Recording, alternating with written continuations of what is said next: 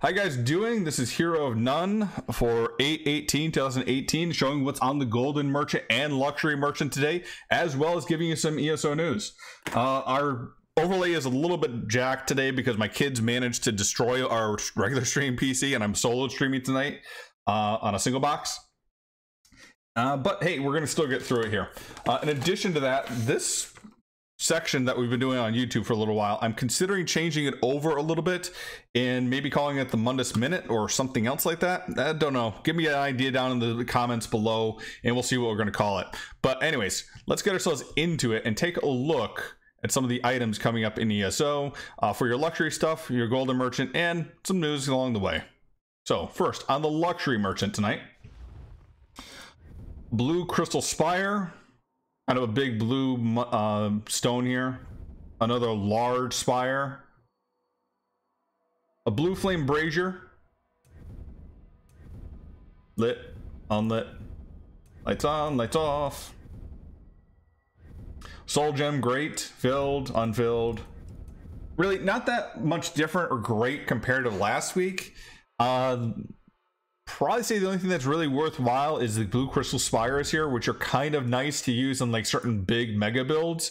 I've seen some amazing stuff made with these.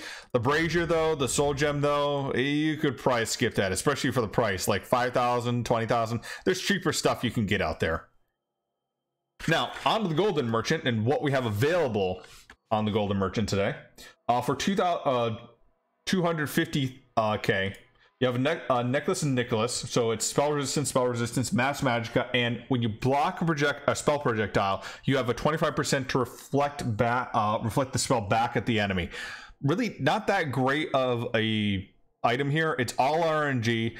The spell resistance kind of overcaps you on your resistances, and yeah, the blocking, I mean, maybe for a perma block build, but still, it's not enough to really warrant it, in my opinion. Other one is Necklace of the Worm Cult. Spell damage, mass magicka, max magicka recovery, and reduce the cost of your magicka abilities by 4% to 11 other group members by 28 meters. This one's actually a pretty important one here.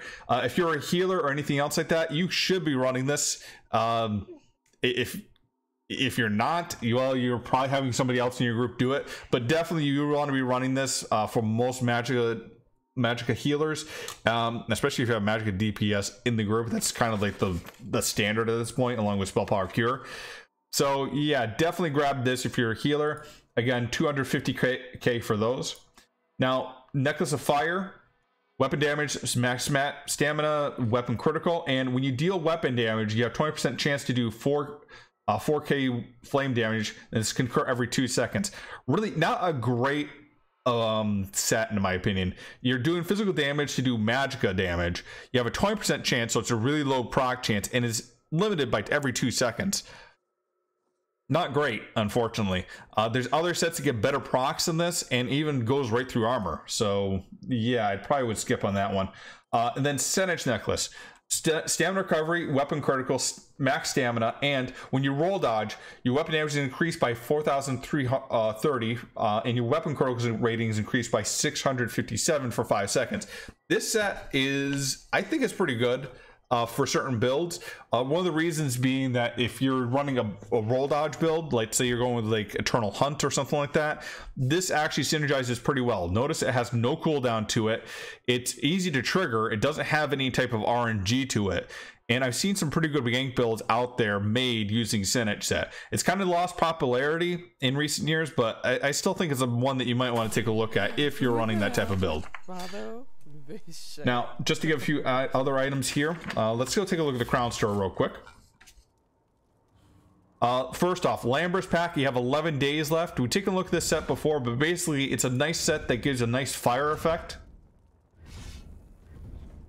And you can get that for 2,500 crowns. You can not only get this in the Crown Store, it's Crown Store exclusive. Eleanor Ringtail,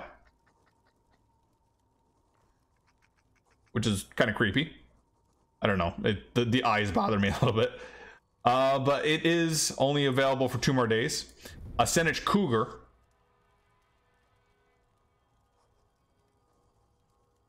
which isn't too bad. But the price is kind of expensive at 2,500 to be honest. The Wolf Hunter DLC came out as well, and inside that bundle pack you can get a horse and a dog. For attire, you have Alinor's attire here, or Kinlord's attire here, which I think it actually looks pretty good itself.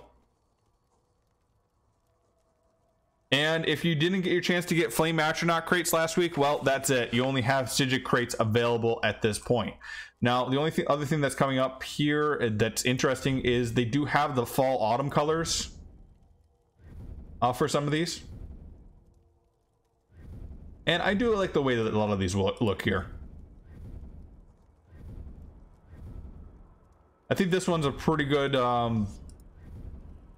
selection here. You might want to take a look at as well. It also kind of gives a hint at the upcoming events.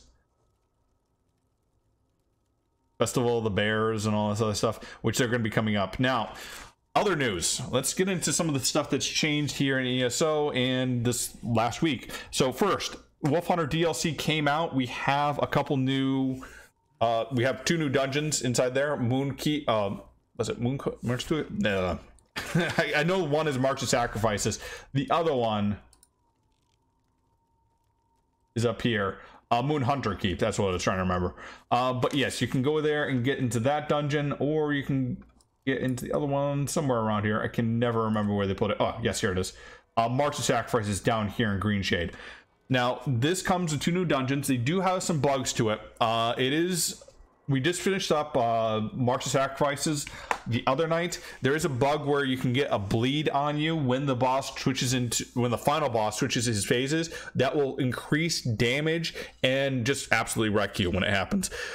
There's no way to fix that. It's kind of RNG when it does happen. If you have the bleed on, you're probably going to die. They are coming with a fix on Monday, but hey, there is a saving grace to it that this week, for some reason, there's another bug that if you complete it and you kill everything in the dungeon, you do get no death.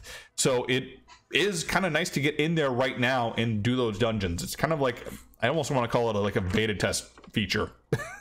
You complete this week, even with the bugs, you get no death, which is kind of hard to do in some of the DLC dungeons. So do try to get yourself in there. There are some new dungeon helms and sets that also work pretty well as well.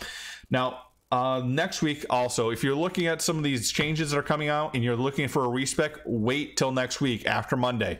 You're getting a 1 gold respec next week. That's going to save like some crazy amount of gold, but it's going to be 1 gold to respec. So just hold off, wait a little bit, and do that. Now, where you want to spend your points, well, it depends on you, but we have a few changes, a lot of balance changes to the different classes, but one of the most important changes was the werewolf skill line got a total overhaul and has a lot of new features to it. You're able to res inside of werewolf now. You're able to use siege. You're able to do a whole lot more than you could previously when you were locked into that werewolf mode. In addition, it sounds kind of silly, but you may want to consider getting some alchemy stuff, especially Kenai now, because clams will show up. And why that's important is because if you travel along the coast of Somerset, as you're going along there, you'll see those clams and you get clam gall. Clam gall sells for a crap ton. I see people usually spending like 10k on that stuff. So put that extra passive point in there, find that clam gall, sell it off. It'd be a good amount of money for you new players. Addition to that, we have new battleground motifs that came out. You have to actually play the battlegrounds to do it, but you get different motif pieces for depending on what you do. So pit demons get, I believe, or pit demon motif, I believe, is inside Team Deathmatch. Flame Drake, which is the red one, is I want to say Domination and Crazy King, and then Storm Lords is inside of was it Capture the Relic and Chaos Ball. Yes, that's it. So go ahead and Battlegrounds and get some of that, and they also have a new Battleground map that came out with that as well. New class representative notes is up as well under the class mechanics of the forums. And oh yes, one other thing that's just not really news but kind of gossip, I guess you want to say. They have a few new NPCs and a few new areas added as part of this patch. These are not open yet. We don't know what they're going to be doing yet, but this is part of the new, this is supposedly coming up with a new event that's coming up here in a little while. I don't believe this is Murkmire just yet, but like I said, there's some stuff here that's kind of interesting. Time will tell what it actually is, but hey, you guys can see it for your first time here inside of ESO if you're lucky enough and you explore enough to find those people. Anyways, that's Hero of None. That's what we're probably going to be calling the Mundus Minute from now on, and hope you enjoyed.